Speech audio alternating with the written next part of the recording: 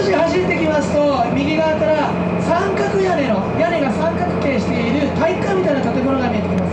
ぜひその建物が見えてきたら、手振ってくれてますね。先ほどゴムボート乗ってた方たち、水中処分隊の方たち。はい、案内の途中になりました。三角形の屋根を形している体育館みたいな建物、それが見えてきましたら、その壁のところに看板がついてます。よーく見てください。実は見えてきましたね。青い文字でベイスターズと書かれてるんですね。はい。そして実は先ほど衛星通信がありまして、今日試合してるみたいですよ。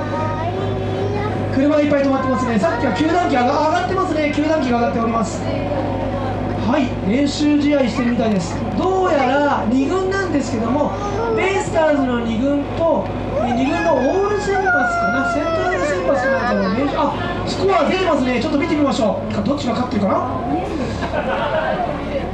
4対8、負けてますね。オールセントラルなんですかね。ちょっと見たことない旗でごめんなさい。私も実は野球あんまり詳しくないんです。ただ4対8でベイスターズ負けております。苦戦中です。皆さん応援をしてあげてください。さあ、私もすっかり忘れてました。ここは軍港めぐりです。軍港の話をしましょうね。右前に見えてます演習と書かれている小さな船、これは多用途支援艦と言います。多用途、いろんな